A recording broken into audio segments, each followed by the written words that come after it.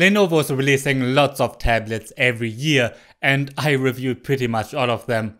I'm NJ from mynexttablet.com, and here are the best Lenovo tablets you can buy right now.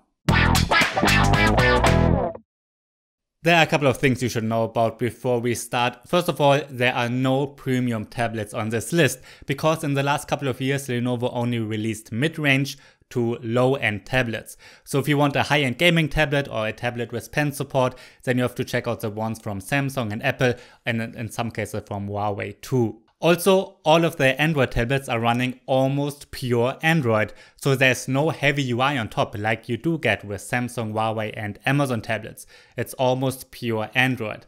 However, Lenovo tends to release only one major update, if they release one at all. That's certainly a downside. Another downside is that all of their recent Android tablets that I reviewed had a wide WAN level of L3. And that means that you cannot watch HD videos on Netflix. So you cannot watch Netflix movies or TV shows in HD quality on the recent Android tablets. That's a huge downside.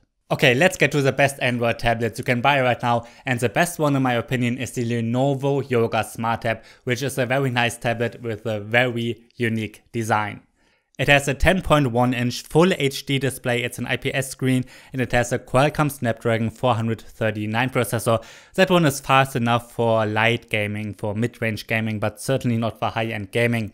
You can get it with 3 to 4 GB of RAM and a 32 to 64 GB internal storage. It has a fantastic design with a mix of a metal and a plastic body, and it has this built-in grip and even a stand that you can fold out and even a hole so you can hang it on your wall or on your fridge or something. On its sides are very nice speakers, and the battery life is very long with 16 hours in my standard test. For my standard test I'm always looping an HD video at a medium brightness and activated Wi-Fi for all of my reviews. It is running almost pure Android 9, although there are some customizations, like there's a Lenovo Entertainment Center, but you can deactivate that. I like that it supports the Google Assistant ambient mode, and that means that you can use it as a smart speaker, you know, like a smart display. You can just say, okay Google, and let it do something for you. As I said earlier, it does not support Netflix in HD. So I think the Lenovo Yoga Smart Tab is a great choice if you're looking for a great YouTube tablet, for instance, because it has a long battery life, good speakers, a nice screen, and a very unique design, and you can use it as a smart speaker. I really like the Lenovo Yoga Smart Tab.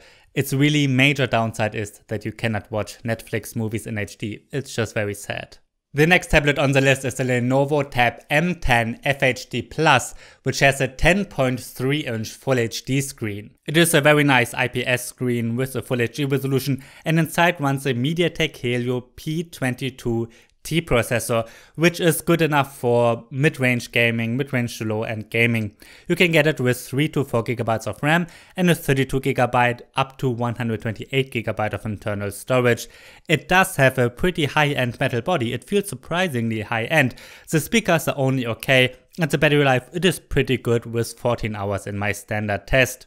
Again, it's running almost pure Android 9, and I'm expecting it to get an update to Android 10, although that's not fully guaranteed. But in the past, tablets like these have gotten one update with Lenovo. Again, you cannot watch Netflix in HD. If you're looking for a great YouTube tablet, I think the Lenovo Yoga Smart Tab is the better choice.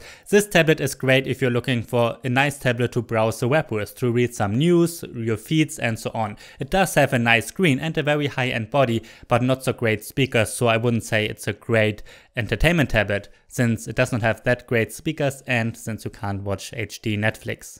Next on the list is the Lenovo Tab P10 that I reviewed a while ago. It does have a 10.1-inch Full HD screen and a Qualcomm Snapdragon 450 processor, which is a quite nice combination.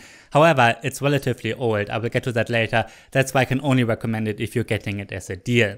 You can get it with 3 to 4 GB of RAM and a 32 to 64 GB storage. It does have a glass body and a metal frame, and that combination feels quite high-end, similar to the Samsung Galaxy Tab S4. I like that we're getting 4 pretty good speakers and a fingerprint scanner. It's the only Lenovo tablet on this list with a fingerprint scanner. In my standard battery test, I got a runtime of 11.5 hours, which is pretty good. Again, it is running pure Android, but it was released with Android 8 and it did get an update to Android 9. However, that's why I don't think that it will ever get an update to Android 10, because it got one already, and yeah, in the past, these tablets only got one update, as I said. So I think it's a good choice if you're finding it as a good deal, if you find a great deal somewhere, because it does have 4 good speakers, a fingerprint scanner, but yeah, no updates. So I can only recommend it if you can find it at a really good price. Okay, let's get to the Lenovo Tab M10. Now the Lenovo Tab M10 that I reviewed had a full HD screen and a Snapdragon 450. I cannot recommend that version anymore, because if you want this kind of tablet, then you can either get the Lenovo Tab P10 discounted or the new Lenovo Tab M10 FHD Plus. However, Lenovo also released a Lenovo Tab M10 with an HD display that is a lot cheaper. It has a 10.1-inch HD screen and a Qualcomm Snapdragon 429. So that is quite a slow processor, but it's good enough for normal web browsing if you don't have too high expectations. It has 2GB of RAM and a 16GB internal storage. It does have a full plastic body, but it is quite well built. The Full HD version had a battery life of 8 hours in my test, and I'm guessing that the HD version will have a similar runtime.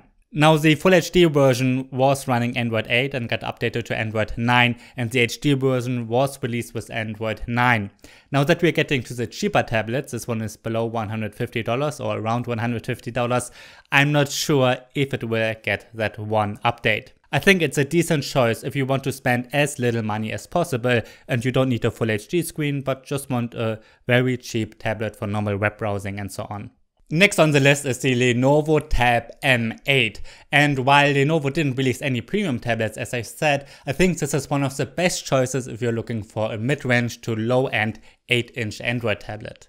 You can get the Lenovo Tab M8 with an HD screen and also with a full HD screen. The HD version has a MediaTek A22 processor, and the full HD version has a much faster Helio P22T processor. Both of them are okay for mid-range to low-end gaming, but certainly not for high-end gaming, none of them. You can get them with 2 to 3 GB of RAM and a 16 to 32 GB storage.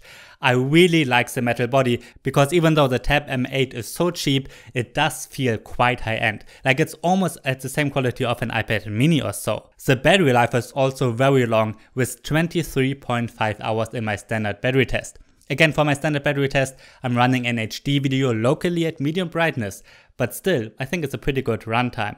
It is running Android 9, and again, it's almost pure vanilla Android 9. There are some small customizations like the Lenovo Entertainment Center, and there's some games pre-installed, but you can uninstall all of those games and deactivate the Lenovo Entertainment Center.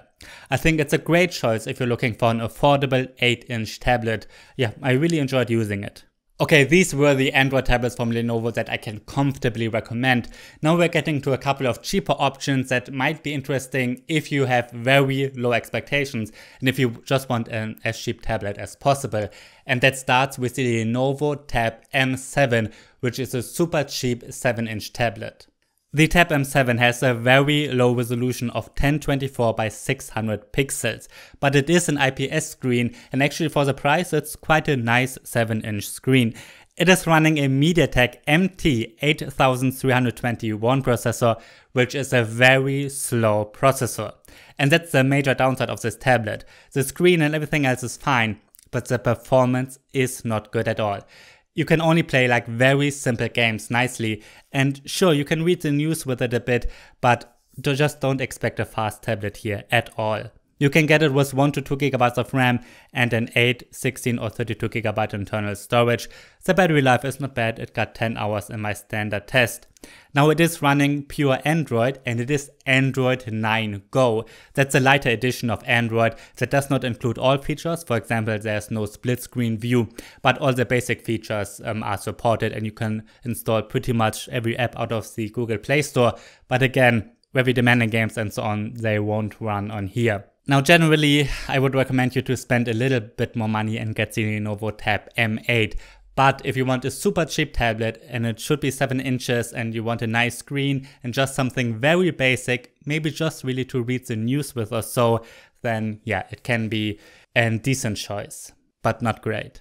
Another tablet that might only be an interesting choice if you get it at a very, very low price. And with very low price, I mean around 50 euros or 50 US dollars or so.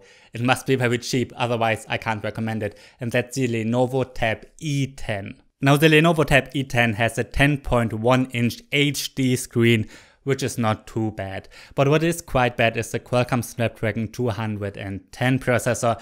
It's a pretty slow ship again, similar to the Lenovo Tab M7. The performance of these super cheap tablets is just not good, and it's not good for multitasking and so on at all.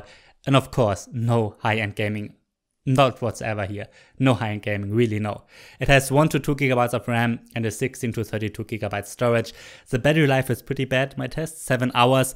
Yeah, not too bad, but it's not a good battery life. It is running Android 8.1 Go out of the box, and here Lenovo clearly says that it will not get updated, so it will be running Android 8.1 Go forever. The Go edition is the simpler version of Android again, but again you can install most apps out of the Google Play Store. So I cannot really recommend the Lenovo Tab E10 unless again you really want a very cheap tablet and you can find it as a good deal. I mean, for around 50 euros, 50 US dollars, maybe a little bit more, and you want a super cheap tablet, then it can be an okay choice for some. But again, if you want a good 10-inch tablet, I would at least go with the Lenovo Tab M10 HD. Okay, now let's get to the Windows tablets that Lenovo released. In the past, Lenovo had a couple of quite nice high-end Windows tablets like the Lenovo Mix 510 and then the Lenovo Mix 520, which I did review. And there were very nice tablets for the prices especially, and they're still good tablets, but they are quite old. The last one was running Intel 8th generation core processors, so they were alternatives to the Microsoft Surface Pro 6.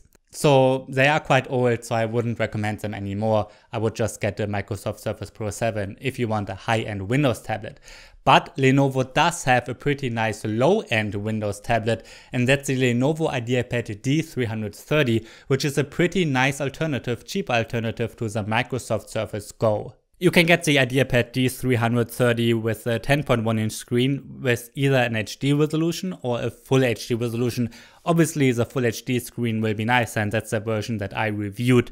You can get it with an Intel N4000 dual-core chip or with an up to N5000 quad-core chip, and that's the one that I reviewed and that's the one I can comfortably recommend. You can also choose between 2 to 4 gigabytes of RAM and a 32 gigabyte, 64 gigabyte or 128 gigabyte of internal storage. Now it does have a full plastic body and it does not feel as high-end as the Surface Go for instance, but it seems to be well made. It does have a removable keyboard dock, which is pretty nice, and also the keyboard for a 10.1 inch keyboard is pretty good. I've been able to type on it quite comfortably. In my standard test I got a runtime of 11.5 hours, which does not sound as great compared to an Android tablet, but for a Windows tablet that is a very, very good result. It is the Windows 10 tablet of course. Yeah, the Lenovo IdeaPad D330 is the cheapest Windows tablet that I can comfortably recommend. I really think it's a good alternative to the Microsoft Surface Go. It's a great choice if you want a small Windows tablet and if you just don't want to spend as much money as for a high-end tablet like the Surface Pro 7 or so. Alright, these are the best Lenovo tablets you can buy right now. If you have any questions, please feel free to write me down below in the comments, and also check out the link in the description to mynexttablet.com. There we've got a list to the best Lenovo tablets that will always be up to date. So if you're watching this video in a year from now or so, or even longer, just check out the link and there you will find the currently best Lenovo tablets. Again, I'm reviewing almost every tablet that is released almost worldwide. I'm NJ for mynexttablet.com. Thanks for watching and see you next time. Wow.